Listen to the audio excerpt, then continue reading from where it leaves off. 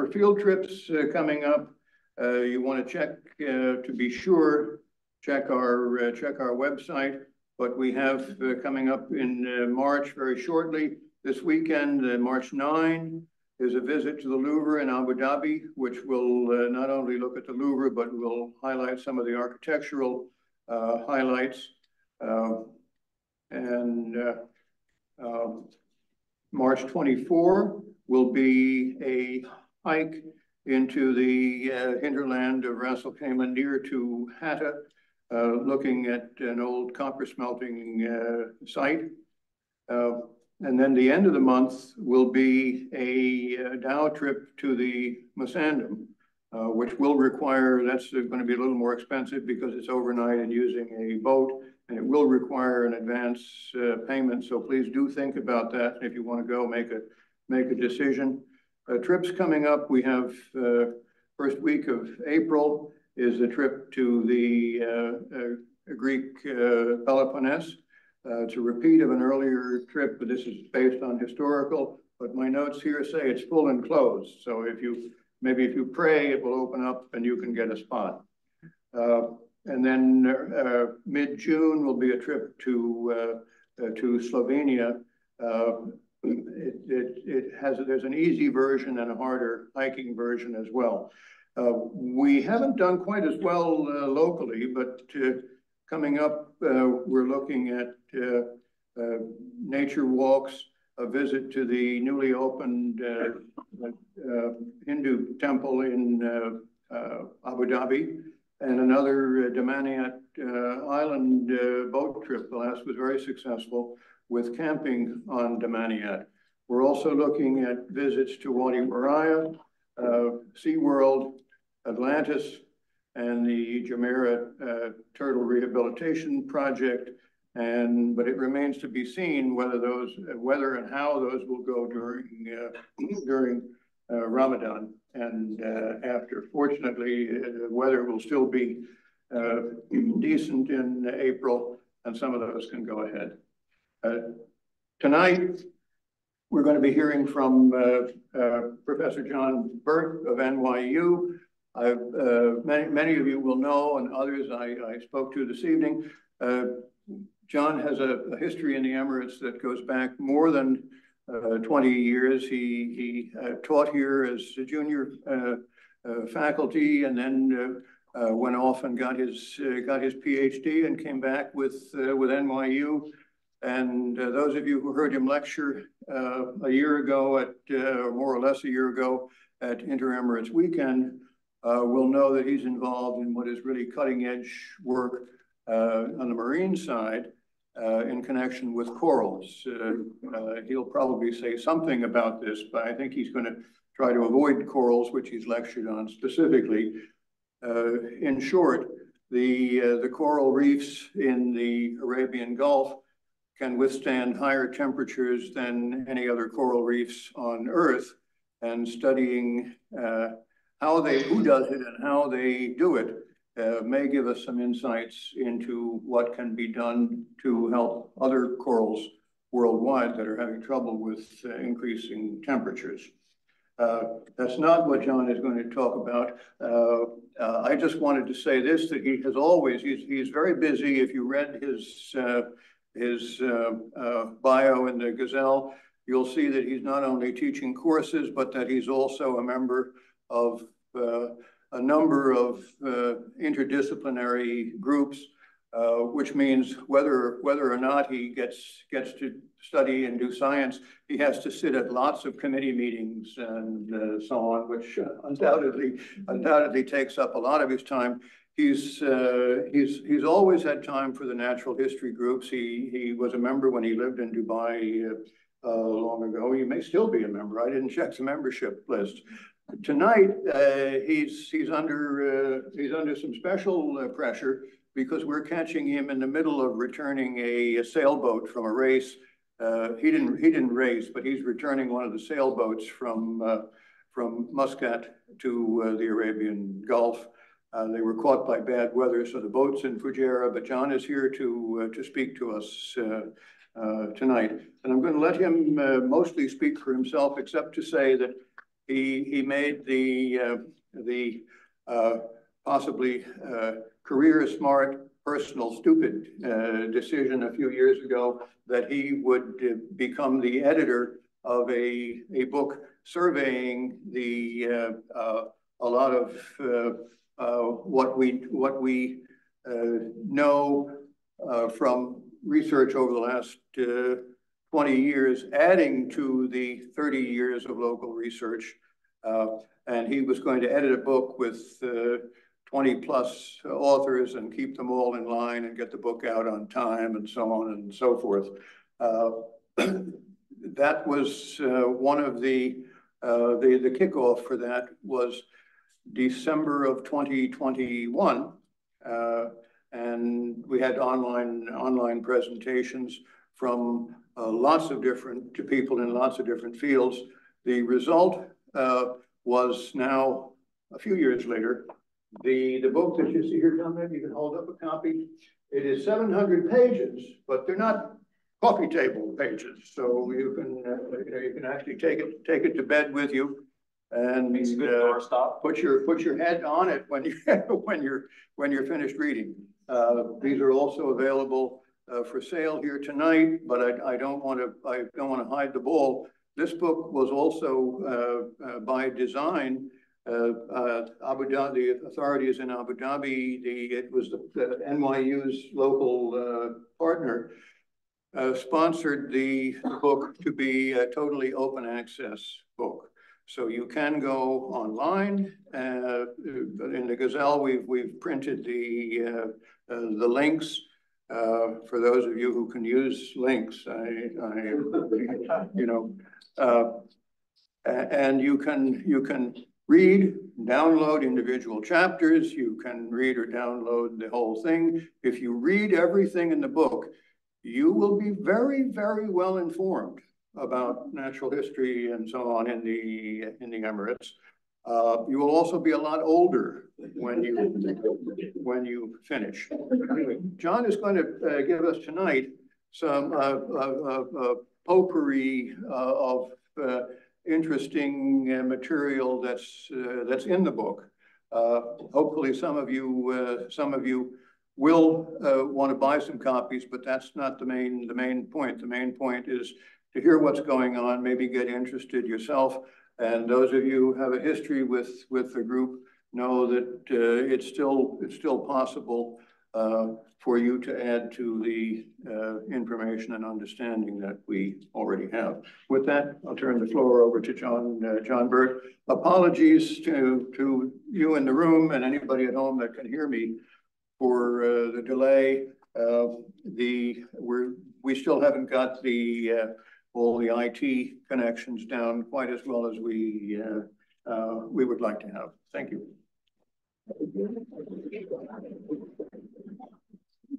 So I am not going to go through all 748 pages tonight, don't worry, but we are getting started 20 minutes late, so please forgive me, those of you at home and those in the room, if we run over the 9 o'clock curfew, which I think we may.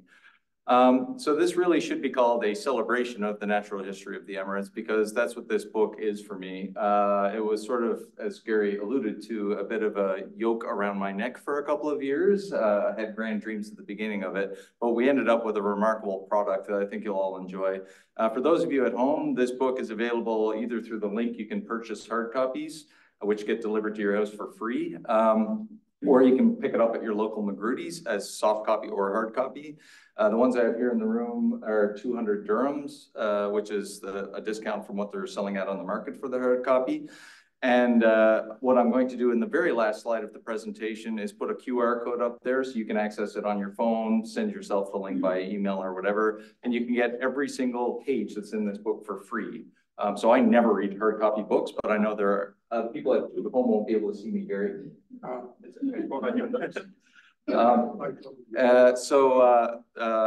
You can read every single page of this book for free on your tablet when you go to bed or on your laptop at work, etc. And of course, my clicker won't work. All right, here we go. So many of you recognize that the UAE has experienced exceptional growth, both in its population and economy since its federation in 1971. We've had rapid development and expansion of trade, industry, tourism, and so on. That's basically put the UAE on a central stage. So it's become a global hub for both cultural exchange and business, but really there's not as much awareness and appreciation for the natural environment that we have around the Emirates, which is really astounding. When you think about the unique ecosystems and the diverse flora and fauna that we have here in the UAE, these really are natural assets for this young nation. And part of the program that I had in mind was putting together this tome of work that you have available to you here today, both for your own personal use, but if any of you are in education, this is something that's written towards the general public intentionally as sort of a reference material for anyone to be able to access. And I should point out it has over 450 color images in it as well. So it really is a remarkable, and every single picture that I'm using in here today has come from that book. Just a little bit on this is something that is not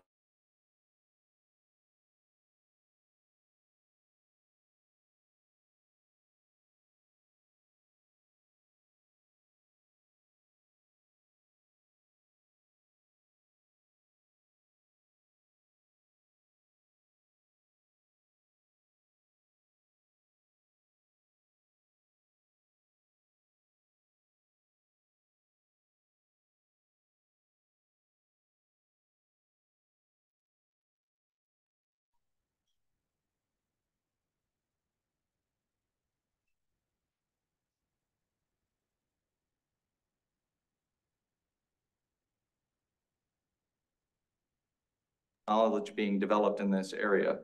And in fact, many of the specimens that were being collected were being put in places like the British Natural History Museum. And so we had no real sort of homegrown knowledge. Now, of course, the Emiratis that were here do have an oral tradition carrying on a lot of this environmental knowledge, but of course it's not written, so we don't have records of that. We saw a shift basically after the discovery of oil when people started becoming resident here rather than visitors. And so many of the early people that were involved in natural history were actually from the oil and gas industry. So this person here, Kinsman, for example, is a geologist who was actually looking at coral reefs in Western Abu Dhabi and described them as the world's most thermally tolerant corals years before we were talking about climate change. And so this sort of increase in knowledge that's going on locally started to expand quite rapidly as sort of the economy and the population grew here. And we had the formation of the Emirates Natural History Group. It started off with things like the Gazelle. We had earlier on the UAE University forming and so on. And we're starting to get other chapters in the Natural History Group growing as our population continues to expand. So we went from Abu Dhabi, where it started, to here in Dubai, later Al Ain, and so on. And while we have, at that time, a very rapid growth in the amount of natural history knowledge that's going on in the UAE, this has been largely led by amateurs. Okay, so yes, that fellow Kinsman was a professional geologist, but he's working on things like coral reefs. We had people like Gary, who is a lawyer by training, who's published probably more than I have in his career. Kinsman was one of my teachers as an undergraduate. There we go. Kinsman was his teacher, so long connections.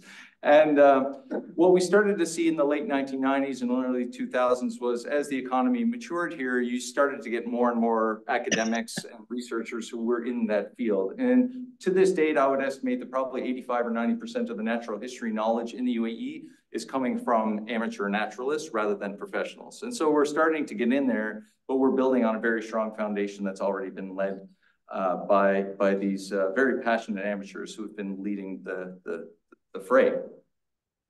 Sorry, I lost my place. And we still continue to make discoveries to this day. So this is a vessel called Ocean Explorer that is run by Ocean X. Dalio Philanthropy. So Ray Dalio is the largest hedge fund operator in the world. One of his passions is the marine environment. And I had the pleasure of being on this boat for about 2 weeks in December. That's me on the left-hand side, diving down in the submarine to work on what are called mesophotic coral reefs here on the east coast of the UAE. So I got to dive down to almost 1 kilometer depth. This is me working on this area here, where you can actually see we have mangrove roots that are down at depths of about 125 to 200 meters depth in this old river valley that was there during the last ice age. long gone now. We have coral reefs that occur at 150 meters depth and even deeper that we didn't even know existed 2 years ago. And I was the first person to actually set eyes on these. So we've discovered whole new suites of species there, as well as genera of species, large valleys, submerged valleys that are off of our shoreline. And we got to see, I'm just going to skip ahead on this video to save time. See this little monster here for the first time in the UAE. So this is called the bramble shark. It's a specialist deep water shark, not harmful to humans. We saw not just this little fellow that you can see here, he's little at 2.5 meters long, but many of them off the shoreline of the UAE. So even today, we continue to make discoveries in this area.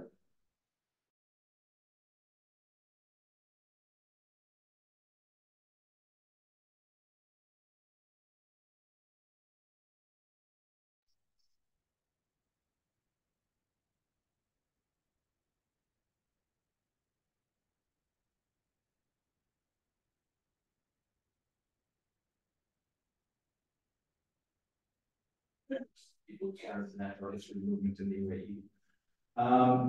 He was really an inspiration for me. The book that I first read when I came to the Emirates was this book that he published in 2005, along with Simon Aspinall, who's now passed away as well, which was sort of a coffee table overview of the natural history of the UAE. Now, the reason I was really interested in talking with Peter about my passion for this project actually originates from my academic background. So I work for NYU Abu Dhabi as we have students from over 125 countries on our campus. There's about 2,500 students, and virtually none of them know anything about the Emirates. They live on this campus, they go into the city for fun, occasionally to Dubai, and never get out anywhere else. And so I thought, you know, I would really like to introduce these folks to this amazing nation that they live in. And so I started thinking about a course to put together for them while we were going through the pandemic, because I had nothing else to do while I stayed home. And which led to this project that I worked with Gary and 20 other authors to pull together these chapters. So we now have this resource that I can use with my students or people outside university. I've had emails from people in high school teaching IB programs. We're using resources from this book as well. So it's great to be able to sort of give back and educate people about this. And I should point out, 14% of our students are Emirati, and they know nothing about the Emirates as well, even though they grow up here. So I'm going to walk through the first 3 chapters of this book as sort of a teaser.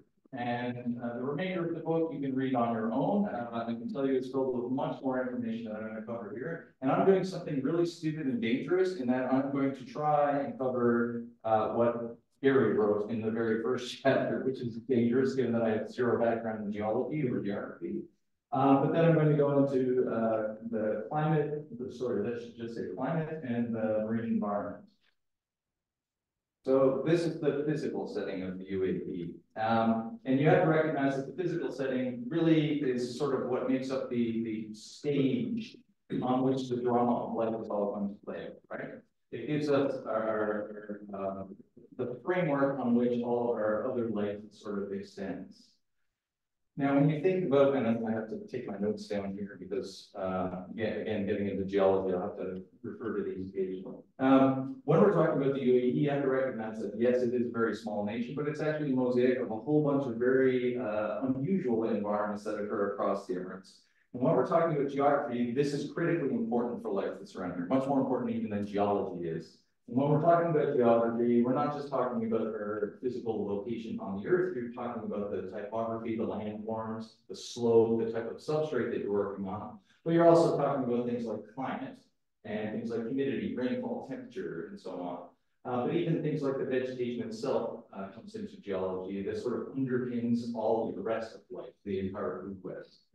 The only sort of major difference that you have to recognize between, you know, this stage set where the drama of life is getting played out in reality is that, of course, the stage set doesn't change, but the real world does. And sometimes it's very gradual, and sometimes it's extremely rapid in terms of these changes. And that obviously has influence on the life that occurs in these places as well.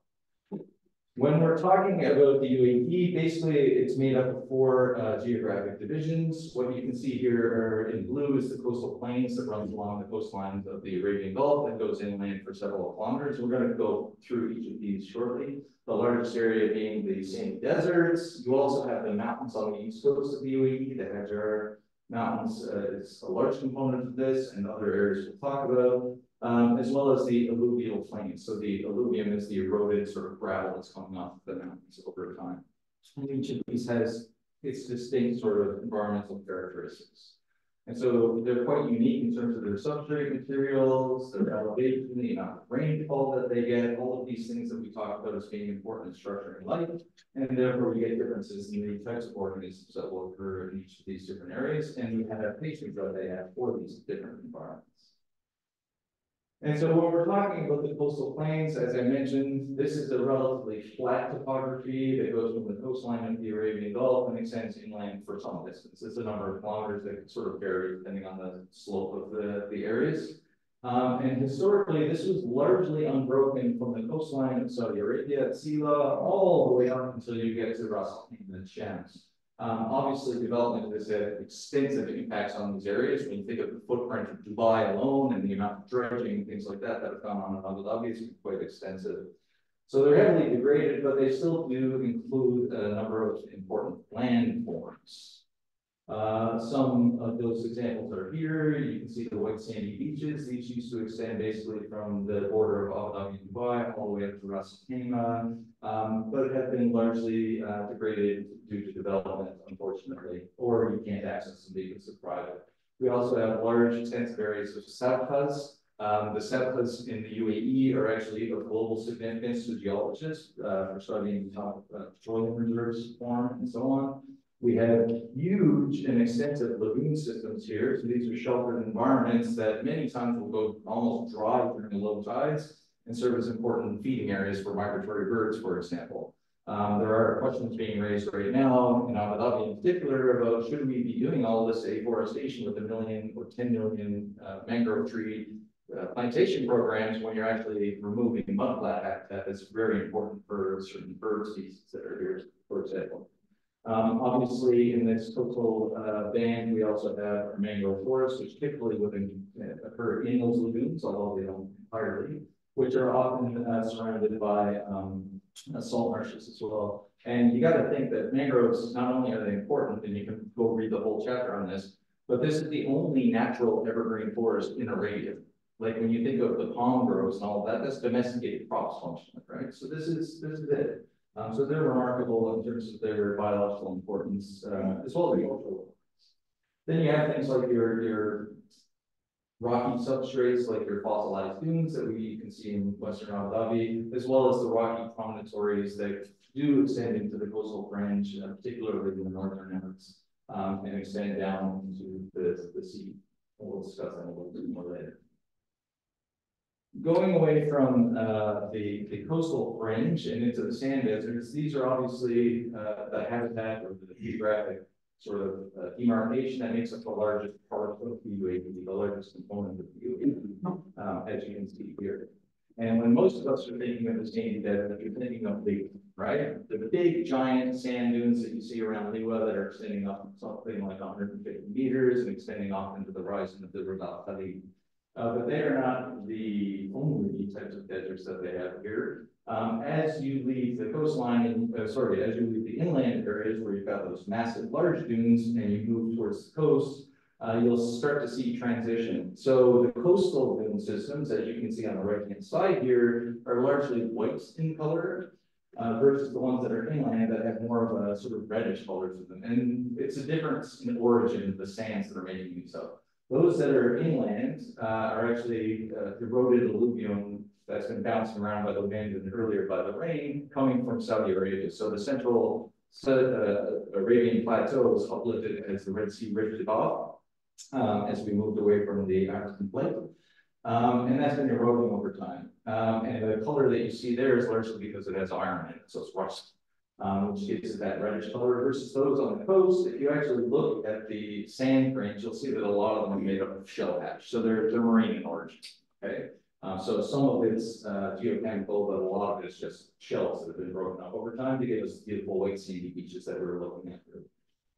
And even still, you have other types of sandy deserts here, or dune systems here. You can see this up here in the top right. This would be up towards Ras Al Khaimah. In that general area, you can see that there's large dune systems that are actually migrating towards the mountains or migrating away from them. Right now, we're in a period where the dune systems are winning because it's quite dry. It's been very dry for the last 5,000 years, but before that, this area was very humid. It was more like a savanna. And so there's a dance, an interplay that's going on between the alluvium fans as well as the sand dunes that are here. Currently, the sand dunes are winning. And when we're talking about these city landscapes, there's obviously variation in what they look like and how they form and so on. What you're seeing here is the classic high dune system that you have around Liwa. They extend upwards typically of around 150 meters above a steppe plain that you can see in the background here. So that's not, that's a relatively flat salt flat that's at the bottom of these. These are typically about 100 kilometers inland from the coast, towards the edge of the Rub al Khali. But you may be surprised to learn that even though we've got these massive dune systems here, these are actually low in elevation compared to most of the dune systems in the UAE. If you think about the last slide, the ones that are near the mountains, they're much higher elevation than these are. And in fact, these, oh, this is going to be painful if it continues all night. Sorry. And if you think about these pans, these salt pans, these sapphires that you see in the background here, they're actually only about, oh, dear, sorry. Bad. Okay, there we go. They're actually only just above the water table in many cases, which is, when you think about it, it makes sense. Where's Liwa Oasis? It's right at the edge of this Rub al Khali, where these salt pans at the base of these large dunes are just sitting above the water table. Now, these large dune systems will sort of transition and give way to sandy plains that you can see here in the center, and eventually the gravel plains as you get over towards the coastline, where you tend to get these barking dunes. So the ones that you see that are crescent shaped, those are mobile dunes that are formed by just the direction of the wind. You can go further north and northeast, and you'll start to see dune systems like this with gap trees in them. The gap is the national tree of the UAE, if you're unaware of that, and you tend to see them in little groves all together, little copse of trees. And it's thought that these are actually remnants. So these are vestiges of the warmer winter time several millennia ago, when things were savanna around here, and these would have dominated the entire ecosystem. And what you're seeing left are the leftovers that haven't died because they still have access to some groundwater that's sitting under them in these different areas. And even further afield, you'll start to see rocky promontories, typically limestone based, coming out of the sands. And these have really unique geology, as we'll discuss a little bit later. And so they often have species that are quite unique to those areas and not found anywhere else in sandy environments. What about the mountains? So these are the ones that are most sort of charismatic, attractive to people for camping and things like that. You can see that the mountains basically extend from the Nusa Peninsula across the east coast of the UAE, and they will continue down through Oman until basically the Ras Al Had. This is largely made up by the chain of mountains that's called the Hajar Mountains. And we'll discuss a little bit about the geology of these a bit later. But it makes up a large part of Fujairah, a large part of Ras Al Khaimah, and then there's bits of Dubai, Sharjah, and some other emirates in here as well. Now, we'll discuss a little bit later about the climate of the mountains, but obviously the mountains do receive more rainfall than the rest of the UAE does, and that has impacts on the life that forms there. So we do consider the mountains to be arid rather than hyper-arid, which is what, you know, the Rub al Khali and places like Dubai are. And they're also much more diverse in terms of the topography, the geomorphology, and things like that, which gives it a lot of different microhabitats for different organisms to grow in. And as a result, we do get a lot of diversity of organisms that occur in the mountains relative to other parts of the country. It's the most biodiverse area of the UAE. So if you take, for example, the size of the mountains, they make up only 5% of the area of the UAE, but they contain over 60% of the vegetation species in the Emirates. And similar numbers are around, it hasn't been collated officially yet, but it's somewhere around as well. The mountains are also incredibly important as a center for endemism. For those of you who aren't familiar with that term, endemic means it's a species that only lives in that area. And so these are all species that are endemic to the Hajar Mountains here in the UAE. They're found nowhere else. Well, UAE and Northern Oman. So they're found nowhere else on Earth and are obviously very important conservation value as a result of that. So they're really adapted to the specific environmental conditions in that area. Just looking at the Hajar Mountains in a little more detail.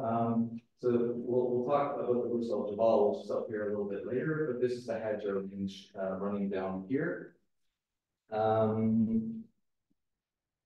And what you can see is it's running basically from Dibba through Khorfakan down to the southern end of Fujairah, and then we'll carry on through into Oman. This is largely, and I'll discuss this a little bit later, but because we had the crust and the mantle of the earth, we had an uplifting because of a process that I'll discuss a little bit later, where the cracks sort of bent upwards here. So you're actually seeing in this area rock that was created because of magnetism functionally. So these are rocks that are called ophiolite, and there's two forms of ophiolite that you see here. The ones on this side over here are more associated with the crust of the earth, so the top layer, if you want to think of that. And that's the gabbro that you see in this picture here. So they typically have this really reddish brown sort of coloration to them. And these are actually quite friendly for plants. So plants you will see growing in these areas fairly well, versus the, and I always mispronounce this, Herzbergite. Gary, help me. Herzbergite. That you see in purple here extending upwards to the background. So that's mainly originating from the mantle and it has a geochemistry that is very unfriendly for plants. And so you tend to have very low vegetation growth in those areas or species that are specialists on that type of geology.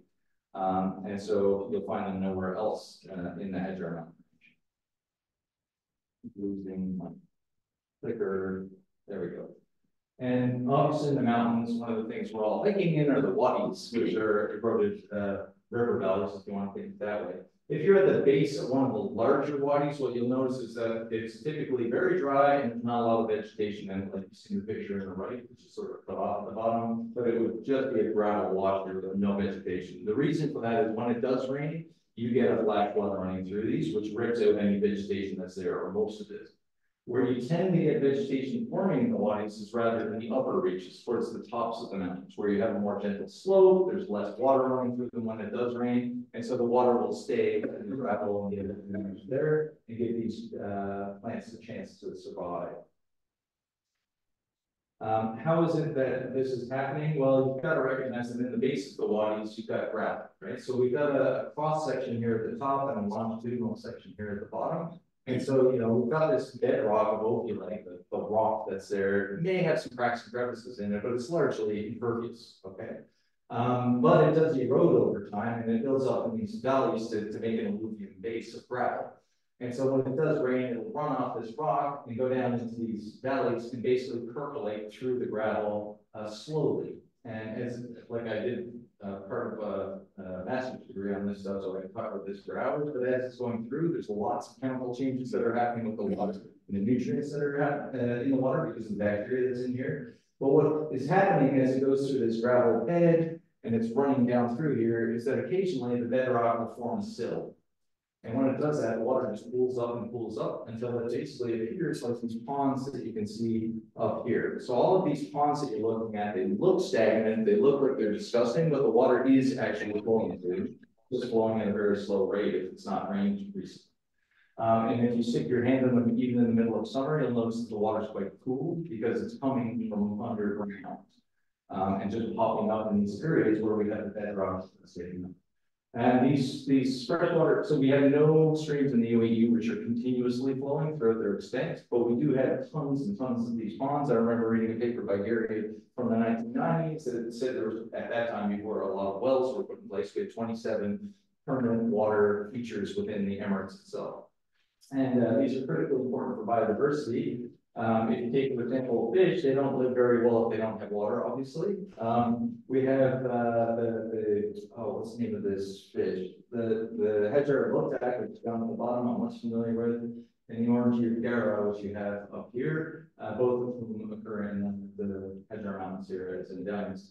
But you also have things like insect species that cannot live outside of water, like your woolly pig beetles, your water scorpion. It's not actually a scorpion, this is for breeding. And then you've even got, when you think about it, most insects, okay, other than things like moths, the vast majority of insects have to lay their eggs in water. So this is mosquitoes, this is damselflies, dragonflies, stoneflies, mayflies, all of those different organisms will lay their eggs in water to complete their life cycle. If they don't have water, they die. And so when you look at these larvae that are in there, they spend the vast majority of their life in there feeding, and then they'll take off, reproduce, and die. Okay, so going off from the Hedger mountain range, we get to the Roussel Jabal. And so this is the area so here's the Hedgers that we were just looking at. The Roussel Jabal is this area that's over here, geomorphically and geologically different. Here we have much higher mountains. So typically the mountains in the Hedger mountains won't extend higher than 1,000 meters at the highest points in the UAE at least. Here we've got mountains that regularly will hit 1,500 meters, and the highest point is down in Oman, which is Jebel Barin, which goes over 2,000 meters. Sorry. Okay. These are quite geographically and geologically unique. What you can see looking at the picture on the left really demonstrates it. It's functionally, this is a large block of slab of sedimentary carbonate rock. So rock that had been made from particles of sediments building up in the bottom of the ocean many millennia, well, many hundreds of millions of years ago, that has now been uplifted. So this block is about 3 kilometers thick. And it is interesting from the perspective of being different from the other areas that we talked about, and that it's quite porous. So water will erode this very easily, and so we have lots of caves and other crevices and things like that. And so when it rains, the rain disappears. So we very rarely have surface water in this area. But we do also have another difference in terms of the elevation. It's much colder up there. So at different times of year, you'll have seasonal farming that goes on. And that occurs at the top of the plateaus because of the cooler temperatures in those areas versus in the Hajar Mountains. If you think of where the farms are there, they're not on the tops of the mountains, they're all on the bottom of the wadis, right? Because that's where the water is. So different drivers of sort of cultural appropriation in these areas. The other set of mountains, most people don't really think of those because they're not really mountains, are the four landing ridges. So the classic one that all of you will have visited will be Jebel Peaks down here by Al-Ain, which rises, I'm trying to remember, something like 1,500 meters. 1,200. 1,200? Okay, 1,200 meters, but it extends about 20 kilometers in length. Very unique diversity there because of the types of species that associate with the geology in that area. So for example, this species of plant that you can see here is Atlas in Arabic. And this giant mud skipper basically, so this only occurs in the north of Jebel Hadid in all of the UAE. And this giant mud skipper that you see will associate with these plants that the larvae feed on it. And so they functionally only live at that part of the UAE, obviously of high importance in terms of conservation value as a result of this. Now these carbonate rocks are much younger than the ones that were up here. So these ones are from what, like roughly 70 million years ago, Gary? Something like that. 65 million years ago. So far younger than the ones that were up here. We also have this section here. Many of you would have visited Fossil Rock, for example, Jebel Taya, that's the ones, the smaller ones that are being indicated a little bit north. Many of these plants that you find in these areas are what are called ophiolite avoiders, so they don't look the ophiolite that makes up the Hajar Mountains. And as a result, you only find them in these four-line bridges as an example. So completely, again, distinct from stuff that's just 20 kilometers away from the main mountain fringe itself. Now, if you're leaving the mountains now, we're moving into the fourth division that we talked about, which is the alluvial plains. And so the alluvium, again, is that eroded gravel that's coming off the mountain every time it rains.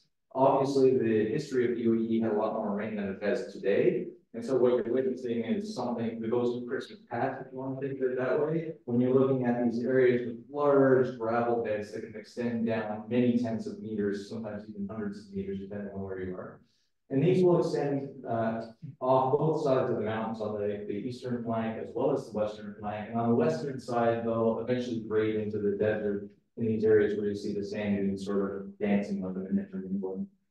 These are obviously important for a whole bunch of different species, but the one you'd be most familiar with are the acacia trees, the umbrella thorn acacia that you can see here in great supply in Fujairah, but you'll see similar amounts over by Bayt, for example. And the reason that you see them in these areas is they have what are called tap roots. So they have these roots that extend very deep to be able to access the water that's running underground, coming off the mountains, even in the middle of summertime, to keep them going. Okay. Sorry, for those of you at home, I'm having technical issues appearing regularly on my laptop, so I'm trying to deal with those while getting started. Okay. And just to sort of close up our geography and geology section, zooming out a little bit on more of a global scale, you have to recognize that the UAE really does represent a biogeographic nexus point for the exchange of organisms from a whole bunch of different regions. So the three principal regions for the influx of biodiversity has been the Palearctic, the Afrotropical region, as well as the Oriental. But obviously, Abu Dhabi and UAE is, sorry, not Abu Dhabi, the Emirates, the UAE sits within what's called the agreement zone, which just means area. And that really structures the life that's able to come in and colonize this area that we have here. And just some examples of organisms that you may be familiar with from this region. So we just talked about the umbrella thorn acacia. You've also got the desert broom here. These are coming into us from an African origin, for example. So you'll see these in the savannas of Africa. If you go down to a safari in those areas, or in some words. You have, for example, the mountain spurge, as well as our yak tree.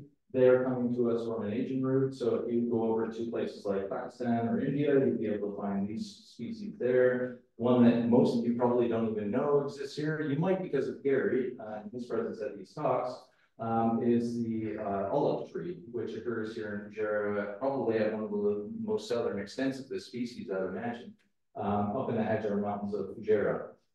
And then in terms of the desert adapted organisms, we have from the aerobic zone here this plant called a zoom, for example, and the desert white butterfly, which you'll find all across that aerobic zone. They're very, very common, and it's probably if you went catching butterflies this weekend, you're going to get lots of these and not much of everything else. But they're all over. Oops. Okay. And just as a little bit of an aside on geology, I mentioned earlier that geology is not really important for life here. Because geography is so prominent in terms of all the things that we've been discussing and driving life. And when you think about geology, the only area of the UAE where you can actually see geology in the Emirates is over here in the mountains, which we've been discussing earlier. Everywhere else is buried by sand. So you're not really seeing the geology, and therefore it's not going to have any real influence on life. And so when you look at the larger UAE as a cross-section, as you see here, you can see that there's a whole bunch of different layers of sort of deposited sediments that have built up over time. And this would have started around the Cambrian period, so around 550 million years ago, when we started to get, shortly after the start of multicellular life, and there's things starting to fossilize and stuff like that. And so this has been building up, and over time, organisms are getting trapped as it sinks to the bottom of the young sea at that time. I assume it was a Tethys, but I'm not sure. But as the sediments are building up and trapping these organisms, they're getting put into this pressure cooker, geological pressure cooker over time, which is converting these algae and other microorganisms eventually into oil. And that oil will migrate through these layers until it can't migrate anymore. It's caught in a trap. The typical trap around here is going to be a salt dome, a salt diaper. And you'll see these in places like Abu Dhabi, and this is where most of our oil is in Abu Dhabi, would be like the various jungles. So why can I not think of any right now? Mubaras, Azana, Bass Islands, Surbenias Islands, even, what's another class? Almost all the islands. Yeah, Delman. All of those islands are functionally salt domes, and underneath them, it would have trapped oil because it can't migrate up anymore. And so you see them getting pushed up as islands functioning. And so that's what's being indicated sort of here.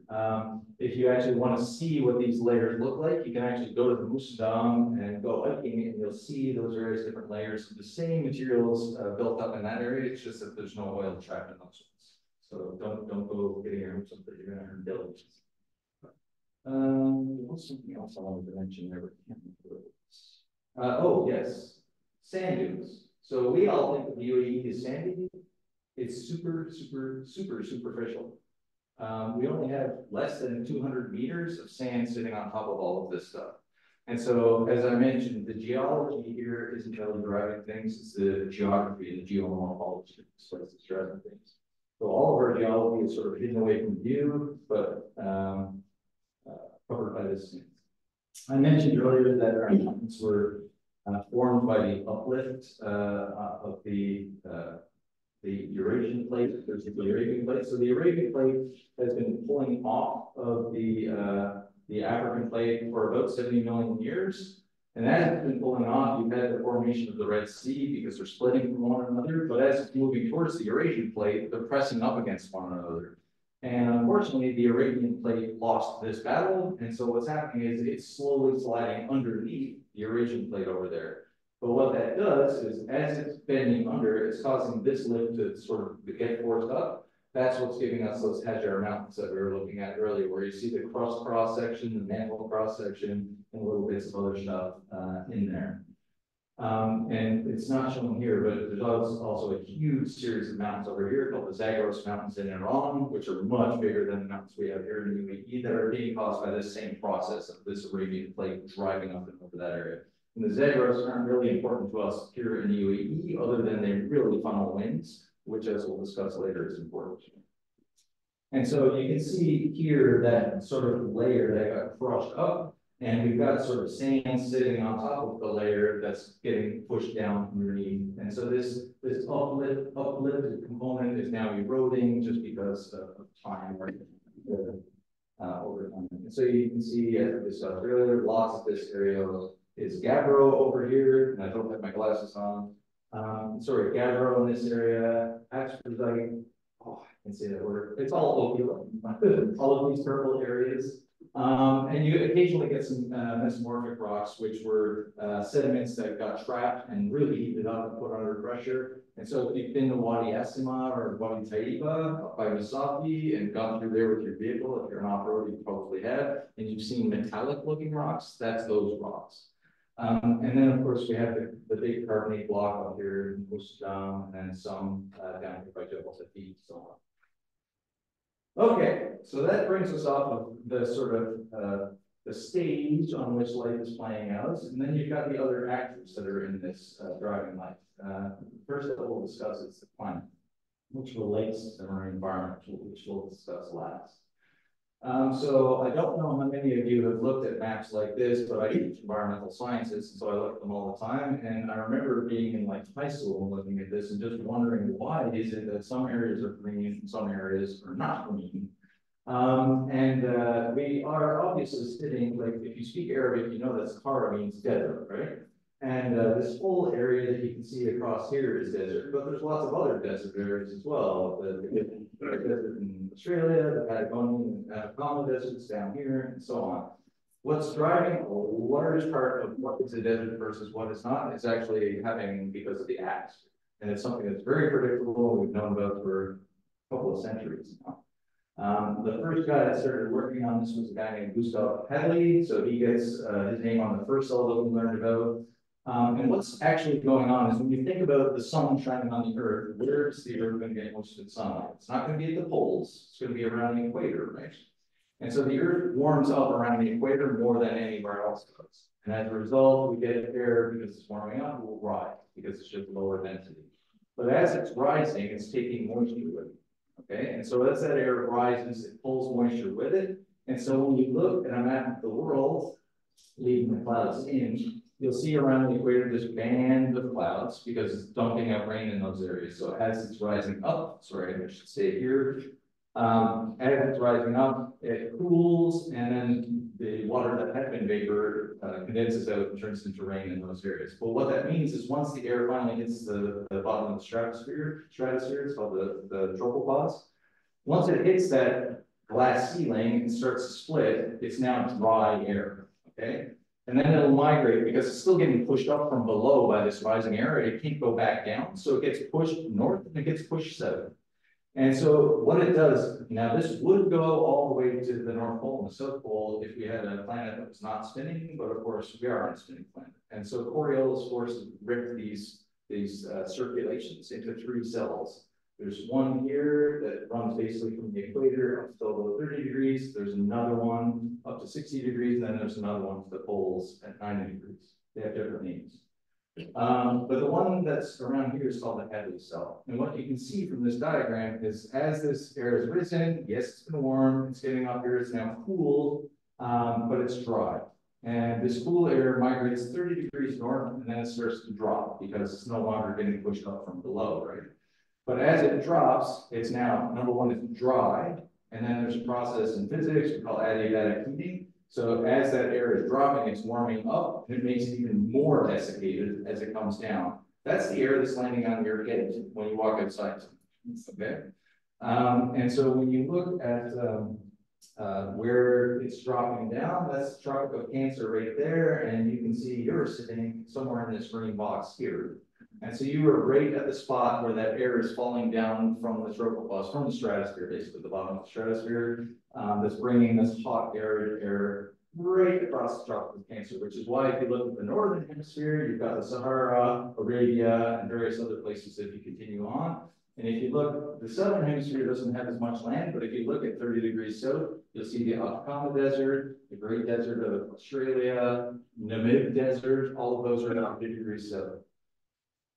Okay, so I'm going to walk through, so I'm a scientist, I love graphics and graphs, but I know some people hate them, so I'll take my time to walk through some of these. So we've got here a map of what's going on with the winds in January, and this is averaged over roughly 40 years, so this is a model that my colleague and I developed, as well as in July, so winter versus summer, basically an average of the 40 years. So looking at the winter over here, what you can see is functionally, sorry, should be, you can track up my notes to make sure I don't miss anything.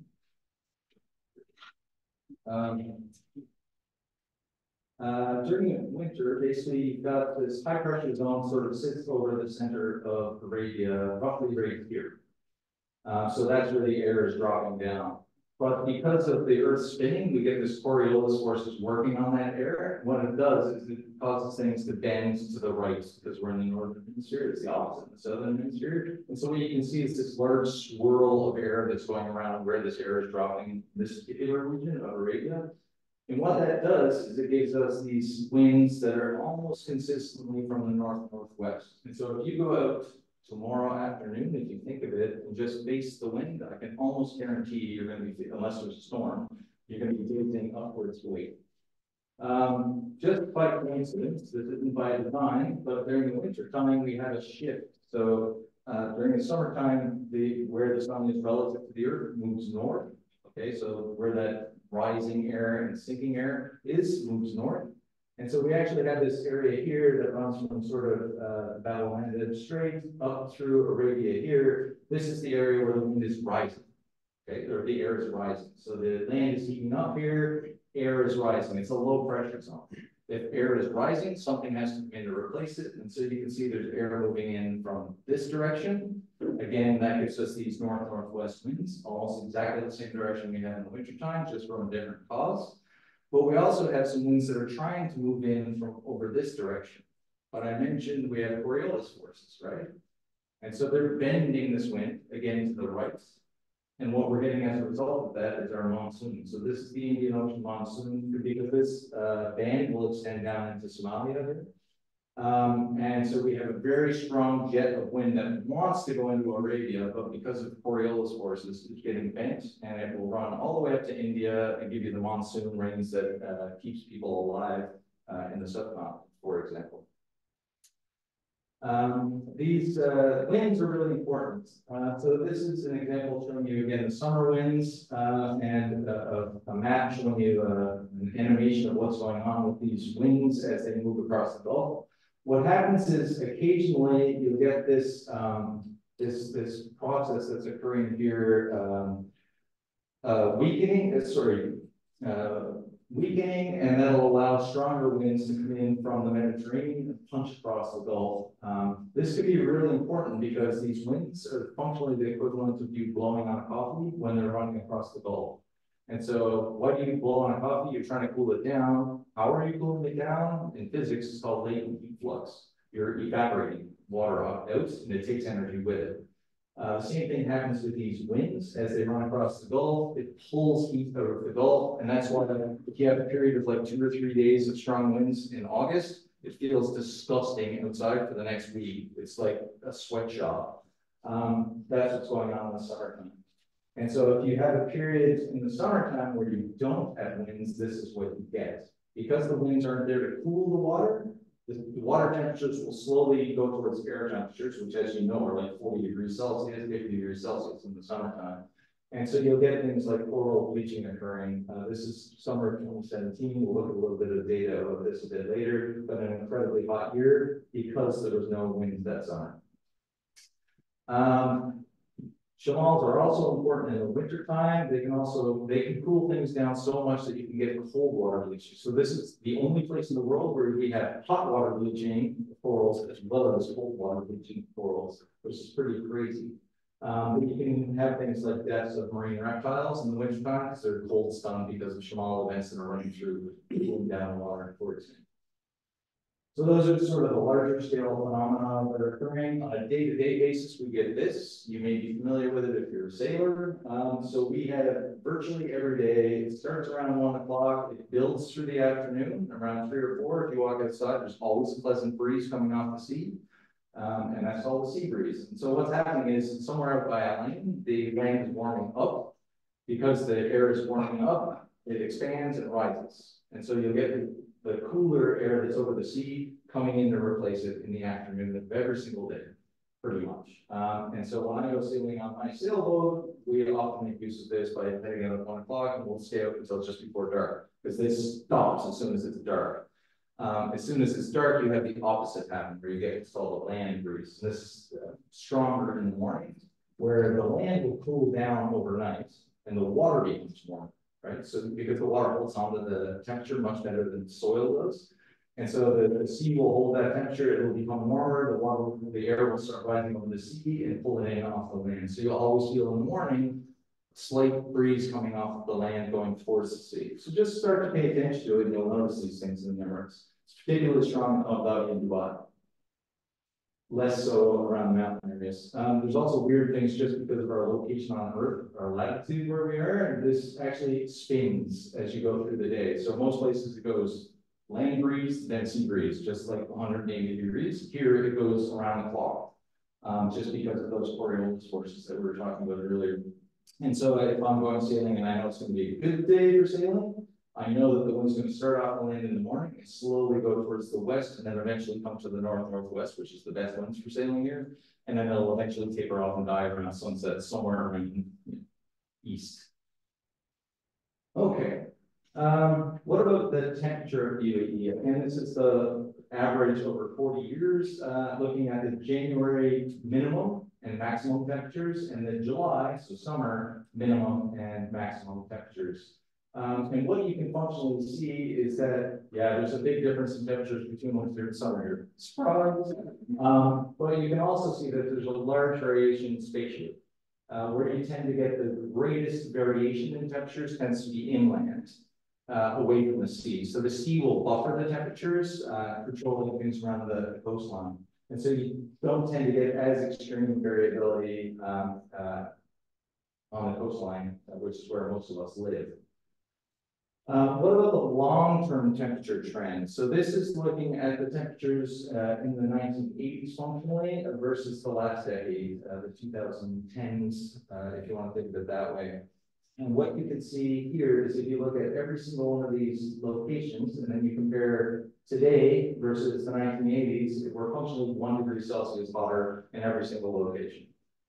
Now, I know 1 degree Celsius does not sound like a big increase in temperature over the course of 40 years, but what's the number that the UN is using as their sort of cutoff point where we're going to start seeing catastrophic impacts on people and ecosystems? Anyone know? 1.5. So 1.5 degrees Celsius, we're already well on our way there here in the UAE. We're at 1 degree Celsius, and we're warming faster than the global average. I'm not a physicist, so I'm not global why. I think I did enough extension with my geography lecture earlier. But this is a little bit worrying. What about rainfall patterns? So again, this is looking at winter, December, January, February, spring, summer, so June, July, August, and then September, October, November as our autumn. And what you can see is, big surprise, it rains the most in the winter time. So in the period we're sitting in right now is when we get most of the rainfall. And most of the rainfall spatially is occurring around the mountains. And this is partially because of the wind direction, but largely it's due to the fact that the mountains are higher. So they force air up. And because the clouds have to rise, it gets colder, they condense easier, and then you get more rainfall as a result of that. For those of you who live in Dubai or potentially Abu Dhabi in this room, blaming it all on cloud seeding when you get stuck at home because of the weather. We don't do cloud seeding at all in UAE or Abu Dhabi or Dubai. All of it occurs above LA. So stop blaming it on cloud seeding when you get stuck. What about the long-term precipitation trends? So this one's a little bit worrying. So this is looking at the 1980s again versus the last decade.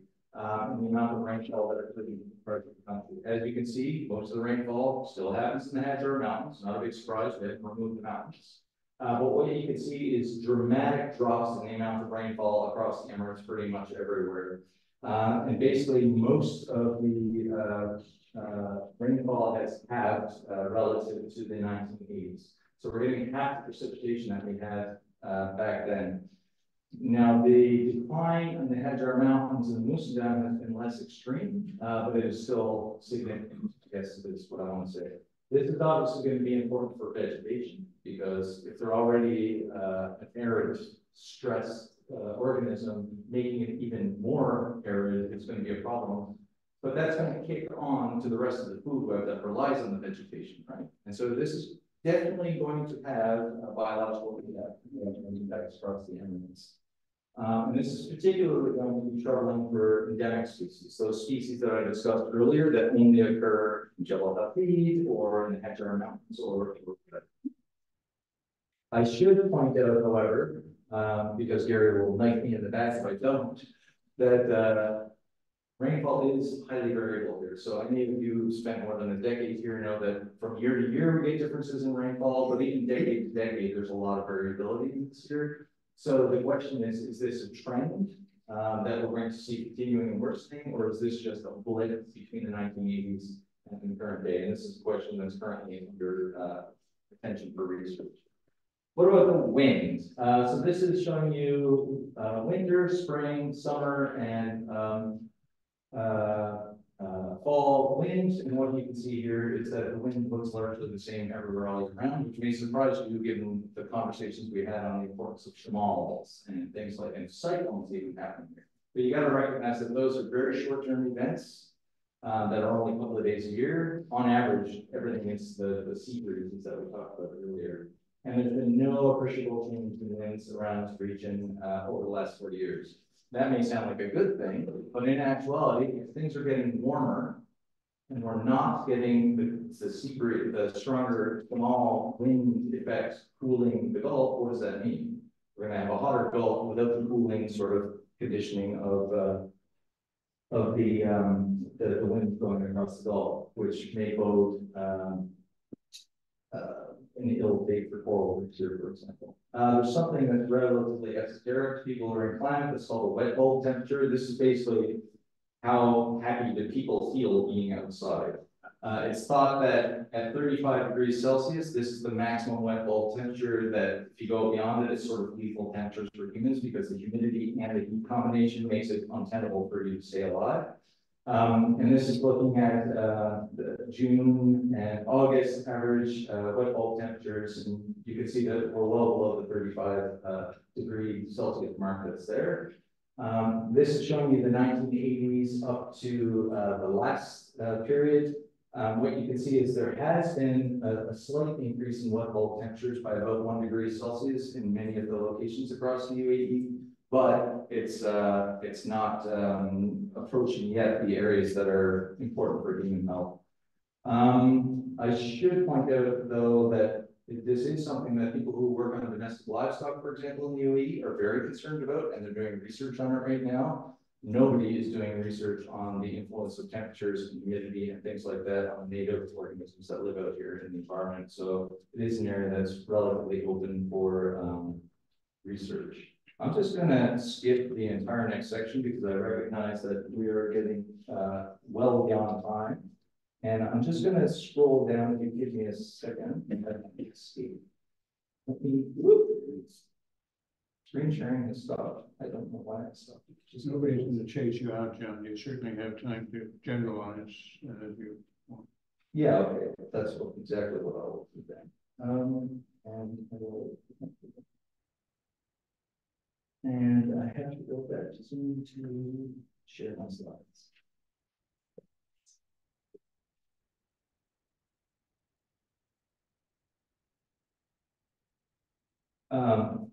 So what I was saying, so the third chapter, I was going to cover the third chapter. Ah, show so fast.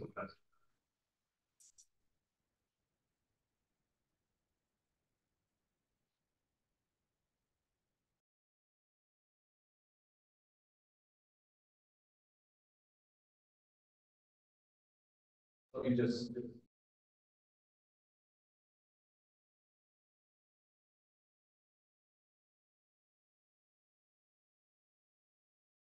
Deep at its maximum, it's 9 meters, so that's like 2/3 of the height of the biggest dunes in Liwa.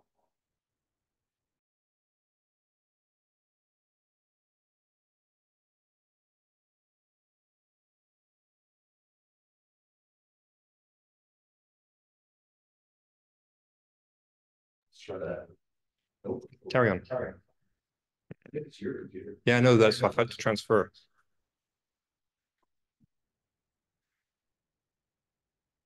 Speak. I'll go over here for a minute. Anyway, while I'm speaking that up. So the Arabian Gulf is really shallow, becomes the world's hottest sea in the summertime, and one of the coldest tropical seas in the wintertime. Hugely interesting in terms of climate change research, and I'm happy to talk with people after the fact and note that or come back to the lecture.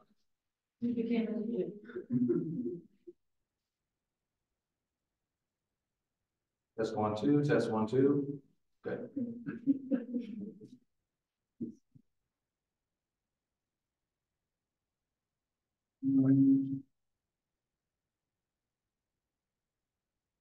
All right, and so that sort of gives you the foundation for what goes on in the remainder of this book. That stage that we started talking about at the beginning, which was actually an idea I stole from Gary, because it does give us this framework on which all of life in the UAE, all the ecosystems and the organisms that we have built on.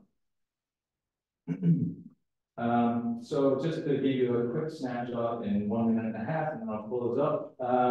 What are the various different sections of the book that we haven't talked about today? So we didn't get into the marine environment here, which I think is one of the most interesting aspects of the UAE, being a marine scientist. But we also have a whole section that looks at the ecosystems of the Emirates. So we talked about the vegetation broadly across the Emirates and how that links to the geography that we talked about a little bit earlier, the mountain systems, our mangrove forests, separately from the lagoons, because the lagoons are much more important. There's many charismatic megafauna that live in there that we're just learning about, for example. Many of you may not be aware, but the UAE has over 4% of the entire world's seagrass beds in terms of area, most of it being in Abu Dhabi.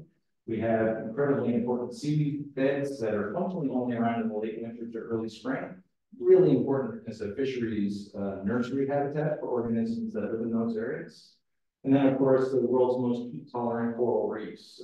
These have gotten a beating on the Arabian Gulf Coast over the last decades because largely due to climate change. Not much in terms of development, to be honest. But we're learning a lot about the corals that are there and the specifics on how they're able to adapt. So I'm actually, we've already published a paper in Science Advances, and we've got a multi-million-dollar project right now looking at selective breeding programs, where we're cross-breeding corals from the Arabian Gulf with the same species of corals from other parts of the world to look at the heritability of thermal tolerance in these corals as one example of some of our work. And then, of course, there's the oyster beds that have been historically extremely important to the economy and culture of the UAE itself. So you can learn all about these various different ecosystems in the second section of the book. In the third section of the book, we've got this both in terms of terrestrial organisms and marine organisms. So we talk about flora. So this is Turbulus, the title of the Journal of the Emirates Natural History Group. That's the organism that it's named after. We've got the mammals, things like Arabian tar, and birds. So fascinating. So I don't know anything about birds. I'm not a twitcher, but I learned a ton by reading Oscar Campbell's treatise on this. Particularly the importance of the UAE is a stopover for migratory birds, which are coming from Eurasia down to Africa, for example. This is the Arabian toad. We've got a whole chapter that features the amphibians as well as the reptiles, which are some of the most beautiful pictures that you'll find in the book, for example. And then a chapter by Brigitte Tower, who many of you may know, who works on insects and arthropods like this camel spider you can see here, one of the less pretty pictures in the book. Other organisms, organismal chapters rather, focus on the marine environment. We've got Ada's chapter on marine mammals with Meta Emily. We have marine reptiles like this sea snake that you can see here. Johannes Els took this picture, and I don't know how we managed to get that shot, but pretty amazing. The rays and the sharks, like the black-tipped reef shark that you can see here, are covered by Aaron Henderson. And then Matt Mitchell and a few colleagues wrote the chapter that's on fishes, which is not just the beautiful Picasso sugarfish that you see here and other marine fishes, but also freshwater fishes. So we have several species of freshwater fishes living in the waters, as we discussed earlier. And we close the book with a section that's focused on human interactions with the environment. So this starts with an archaeological perspective on how humans interacted with the environment here from the Neolithic until now. And then a chapter that I led with a couple of other colleagues on cities themselves as ecosystems. We, of course, are building microhabitats that are very attractive to many different organisms, and we've got lots of commensal species that sort of occupy these habitats, but they don't get any attention. So I think you'll find that interesting to read. And finally, a chapter that closes the book that's looking forward, trying to understand what the Emirates might look like in 25 years, at 2050. If we continue on the path that we're on versus taking some relatively drastic action in terms of conservation and management to improve the sustainability of some of the practices that are occurring. And with that, I will close. What I would like to do before I do close is to really give the big props and thanks to Tamkeen. So they're our government partner in Abu Dhabi. They paid for the open access version of this book, which you can access using that QR code that's there if you're technologically literate. Otherwise, Google the natural history of the Emirates. And so you can get this book as a PDF. You can read it online as web pages. You can send it to your friends. You can use it in class. It's completely free and open access. And because we made a Creative Commons, you can use any of the pictures and figures that are in there for any purpose. So you're welcome to use those as resources or educational material. I'd also like to thank Mubala, who funds a lot of the work that I do, which helps support the generation of this book, for example, and of course, my employer and one loves of it. And you for being here, and especially those of you at home. Thank you very much.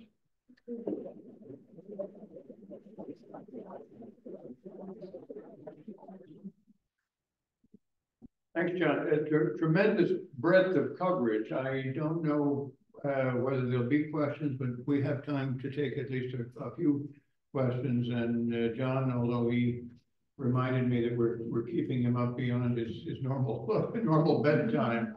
I'm sure we'll hang around for a couple of hours, but we'll take let's take 3 questions from the floor, if there are.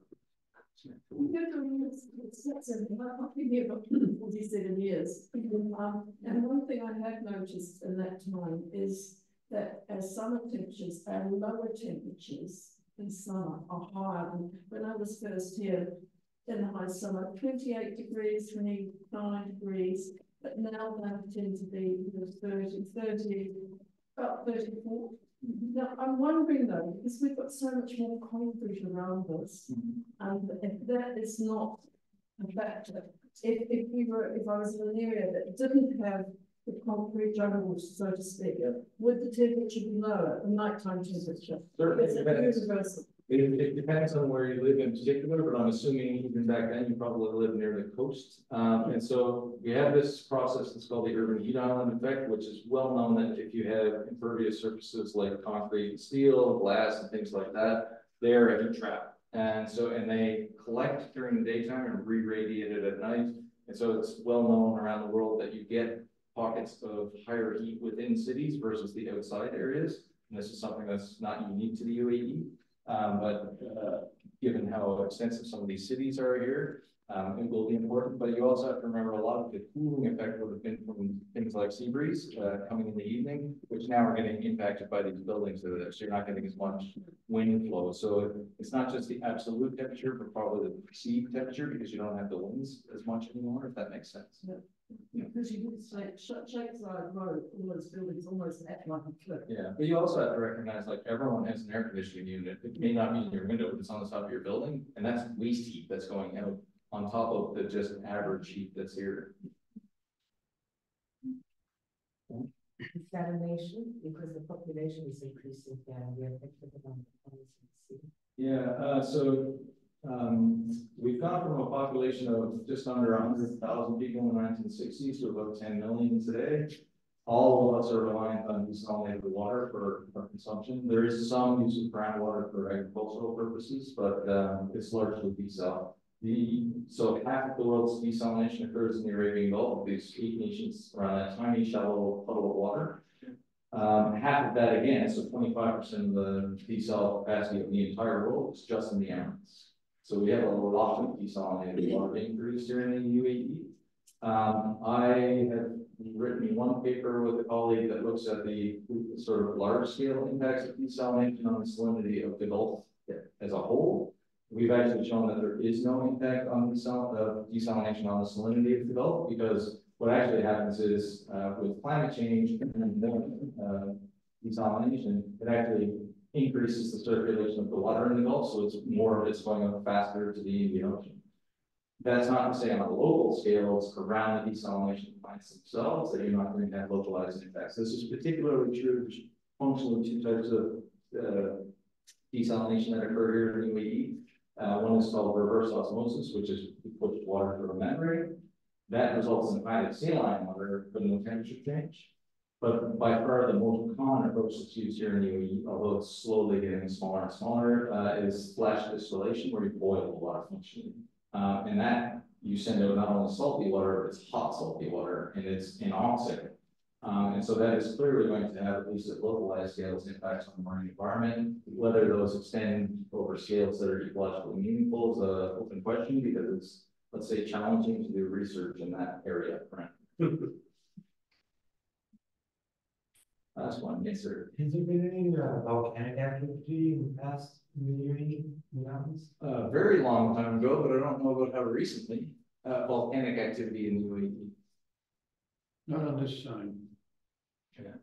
So we underwater. Some of you will find pillow lavas in the sediments that were pushed ahead of the ophiolite when it was shot down, but they were going off undersea. Nothing on land this side. And on the Iranian side, same thing. there's Volcanism, but underwater before There's a things lot of figure out. tectonic activity, so we have minor earthquakes all the time, mainly originating in Iran, but volcanic activity doesn't sound like there's much going. For those of you who are interested in a hard copy of the book, like I said, you can pick it up in the British, you can buy it on Amazon.ae, or I've got some here if I don't have change. So if you have 200 dirhams and you'd like to walk out the door with one, you're happy to take one. But like I said, it's free. Don't feel like I'm trying to sell these books. I'm not. So I just brought them along because I know some people like to have hard copies. And with that, I'll close up for the night. And thank you to those of you who are at home for attending.